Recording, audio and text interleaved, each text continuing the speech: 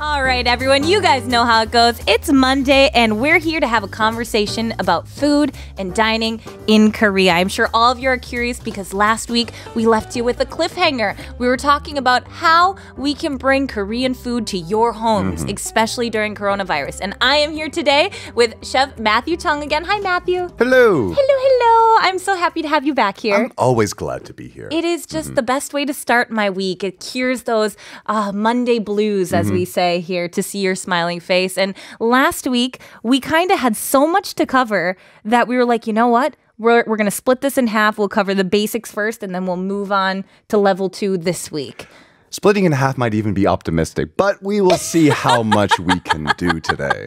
And we have a great comment here. Would you like to take a listen or read off this from Vroomy here? Well, I'm not familiar with this word, but Vroomy says, oh no, another food talk.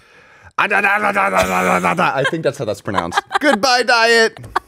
That's probably that sound when your head hits the keyboard and you just smash it there. A couple like, oh my gosh. That's the sound. But yes, it is food talk. And last week, we kind of covered the basic essentials. What were those? So we're going to talk about the basic essentials that you need to cook Korean food abroad. Yeah, 기본 재료. Right. So we're going to be talking about the other things, the substitutions later on today. But what we talked about last week are those non-negotiables. Yes. The ones that you really need to have if you're going to make Korean food at home. 100%. Right. So what you need, what you absolutely need, what you cannot substitute for first off are the changs. That's the changs. 된장, 고추장, 간장. 맞아요. That's like the basic ones. We had that, what was it, soybean paste, and we had that red pepper paste, and then your soy sauces, basically. Right. And there was a lot of different types. So if you're all interested in the basics here, make sure you check us out on Papbang or iTunes podcast. We'll get you all caught up on that there.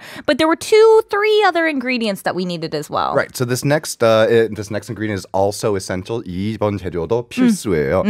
참기름. 참기름, yes. Sesame oil. That's right. 참기름 is, it's that little bit of, just a little sprinkle of that to really tie it all together. Right. If you've had Korean food and you had that kind of like rich, nutty flavor in there, that's where it's from. It's from 참기름. I love it, you guys. And then these last two here, I had only known one of these, and that was 멸치. 멸치, right. I love the 멸치. That is anchovies, we'd say in English. But what was the second one? Right. So you have 멸치, dried anchovies, and you have 다시마, which is a giant kelp. And when they're used together, these are the unsung hero of Korean cuisine because this broth, it's light, but it has so much body to it. It gives you so much flavor. And it's kind of the basis for everything. And it's the unsung hero of Korean cuisine. And you really can't make I'd say about half of the broths that we eat in Korea. And we eat lots of broths. Yeah, that's true. Without these two ingredients. Oh, yes, absolutely. So these are the ones, when you go to your stores, make sure you search for the 3 changs. The changs meet the changs. And then also that sesame oil, that giant kelp, and then the anchovies, the dried anchovies. So those were the basics. But now we're leveling it up. Right. We're going into substitutions. So we're talking about 대체제. Oh, right. yes. So we're talking about substitute ingredients, right? So 대체 is like to substitute or in substitution of. Yes. And so we're going to be talking about a couple of common things that if you don't have that exact Korean version of it, that might be okay. So the first one we're going to talk about is 식초 or 식초. vinegar. Oh, yeah. I can't stand the smell, but man, I love the taste. Oh, it's absolutely essential just because that acidity, that brightness that vinegar brings, it's so important. We use it for so many different things in Korea. Lots of things in Korea are tangy because of fermentation, but lots of things are tangy in Korea because of vinegar. Yes, it is. It's one of those things where I can't think of many dishes without it. You know, it's a very limited palette then if you don't have it. So we have this 식초. 식초 again is the vinegar, but it has a lot to do with like the sugar as well, right? So the types of vinegar that we use in Korea, and every culture has the ones that they use. Certain cultures like say Chinese cuisine, for example, have a really wide range of vinegars that you use. But the ones that we use here in Korea, you have things like 현미식초, brown rice vinegar, or 사과식초. I've seen 사과식초 있죠. The that's apple apple vinegar. cider. Yeah, the apple vinegar. We often use that in the States. 미국에서 우리 apple cider vinegar이라는 거 있는데 that one's pretty popular just to Right. drink for your health. Yeah, it's even. supposed to be great for the digestion. Yeah. And it's a little bit different because, apple cider vinegar tends to be a little bit stronger in the apple flavor, whereas Korean one tends to be a little bit lighter. Yeah. And that's the general kind of trend in Korean vinegars, is that they're light and slightly sweet. Not very sweet. Don't think like balsamic vinegar. Yeah, They're exactly. just slightly sweet. So if you have access to, say, something like plain white distilled vinegar, then you can maybe just lighten it up with a little bit of water and just a touch of sugar, and you'll get pretty close. What else do we have? There's some more things that you need to sweeten, I'd Sure. say. So this next one, it's a sweetener that we use in Korea. And I know a couple episodes we talked about this before.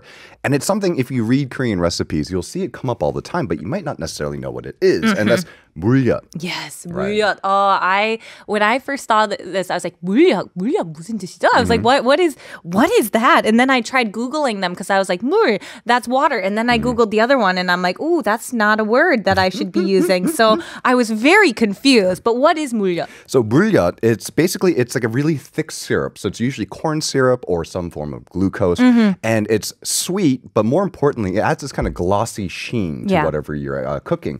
And that's just because I don't want to get too deep into the kind of nerdy chemical nature of what this is. But basically, like for like how sweet it is, it's very thick and glossy and rich. Yeah. Like if you think honey, think even thicker than that. Would it be thicker than maple syrup too? Much thicker than maple syrup. Or like, what's that really thick one? Molasses. Molasses. You're thinking molasses. Yes. It's similar to molasses. Okay. In the sense that, say you take some in like a measuring cup, Yeah. it's going to take like a full 2 minutes to scrape out all of it out of your measuring cup. So we're not quite at the texture of peanut butter. That's a spread. But you are definitely that thick, goopy molasses kind of. All I can think of is goopy and gooey and Sure. oozy sort of And thing. the reason why it's so important in Korean cuisine is, especially in things like meat marinades, for example, that extra thickness and richness is what's going to give your meat that kind of glossy shine after it's been cooking on the grill for a while. It's like a good glaze for like barbecue. Right. Like 미국에서 우리 그 바비큐 많이 먹잖아요. We Sure, have a sure. lot of barbecue sauces. I would say that those are often made with molasses Right. usually, or those brown sugars. So this is kind of playing the same part. Same idea. And like tteokbokki as well, you have that rich, thick sauce to it. 물엿 is what's going to give you that without having to cook it down forever and get it reduced. Yeah. That 물엿 is going to give you that right texture for I that. love it. But now this next one here, I feel like this is the one that's going to be like just the be all end all, the one that everyone is going to know about. Well, I'm not going to leave our listeners hanging just for a second Okay. because if they need to substitute for 물엿. Yeah, what would you do? So what I would do is I would make like a very thick, heavy sugar syrup. Yeah. So normally sugar syrup is like equal parts sugar and water. Yeah. You just bring it up to warm enough until it like all dissolves. Yeah. I would go maybe 3 parts sugar to 1 part water at that point. It's not going to give you the same kind of glossiness and sheen that 물엿 will give it, but it will get closer. And the taste will be relatively similar. would Right. you It'll say? be relatively similar. I think you can kind of substitute a 1-to-1 by volume and Okay. you'll get a similar amount of sweetness in your dish. All right, everyone keep that. It's a 3-to-1 ratio there with the water to the sugar if you don't have that thick, goopy 물엿 there. Sure. But now this next one, what Right. is this? Okay, so back on track. It's 배추. I love pechu. Pechu. Oh, pechu is so good. For everyone who doesn't know what pechu is, what is that? Pechu is Korean cabbage, not the Western style of cabbage. It's not round. It's long. It's oblong. It's like I don't know. I always consider it kind of football shaped, sort of in a way. Yes, like an American football. Yeah. shape. Whereas the other global football is more Yeah, of the it's more of the- Western style. I think we just made things more complicated than We apologize. clarifying It's it. oblong. It's oblong. That's it. But cabbage here in Korea is just. You can't simplify it just into one thing. I feel like Sure. when we think of cabbage in the States, we kind of have one or two things in mind. right. But here, there are so many different types of kimchi. And some of them have cabbage, and some of them are not even cabbage Right. related. And so that's what I think the easiest substitution for cabbage, if you want to make kimchi, is just not use cabbage. Just kind of delve into the whole repertoire of kimchis that aren't made with cabbage Yeah. in Korea. I think I went to the kimchi museum a little while ago, and I think they said like several hundred different types of kimchi made all throughout the peninsula. Yeah. So if you don't have access to Korean cabbage, do anything else. Asian radish, for example. Yes. To make 깍두기. Oh, I love 깍두기. kaktugi Right. is so good. I always eat that with any sort of like meats or barbecues. I'll often do that. My favorite one is actually the oi kimchi. Right. I love Cucumbers. oi kimchi with oi is cucumbers, and so it's so delicious there. But if you do have cabbage, there are different types of kimchi you can make with the cabbage as well. Right. And so actually, one very similar thing to kimchi in the way it's made is actually sauerkraut. The way sauerkraut is made is essentially almost like a light kimchi making process. There are a couple of ingredients that aren't in there. Like there's no kind of seafood product in terms of aiding the fermentation. But so that's to say that you can pickle and ferment like a 양배추, like a Western style cabbage. And you can get a similar kind of taste to it there. Well, actually, we have a message here from Kyla Arsenita. She says, what does kimchi taste like? How would you describe kimchi taste? 김치 어떤 맛인가요? That's like trying to describe what does the color yellow look like. Exactly. Yeah. It is spicy, but it's not as spicy as it looks. Yeah, For something that's so bright red. Yeah. There is heat there, though. And it depends on how much, and it depends on the style. Because I would say 백김치 and like, would you say 배추김치? They're both made with cabbage, but that 백김치 is got less of a spice and more of a vinegary taste to it. Yeah. So I guess it depends on what kimchi you're eating. But I will say the thing that stays throughout is that fermented kind of taste. It's that tang. It's tangy, it's deep, it's complex, it's crunchy, it's refreshing. I guess it is a type of pickle. Yes. If you want to get really technical about it. It but is, yeah. It's so much more at the same time. And I often joke it is the elixir of life because I feel like every person who eats kimchi on the regular looks like they haven't aged a day. So that is my belief. Kimchi. That's the key right there. Now 인준 할미 says, 배추에 고기쌈. Oh yeah. 깍두기. 설렁탕에 깍두기. Oh, 설렁탕. I do love 설렁탕. Oh, that is good. And Silly Serious says, the same kimchi tastes different depending on ripeness, age, and fermentation. That's absolutely true. There are even different names for different stages of the kimchi making process. When kimchi is fresh before it's fermented, it becomes 겉절이. And then on the other side, when it's aged for a really long time, you get 묵은지. Oh, like a really, really dank, long fermented.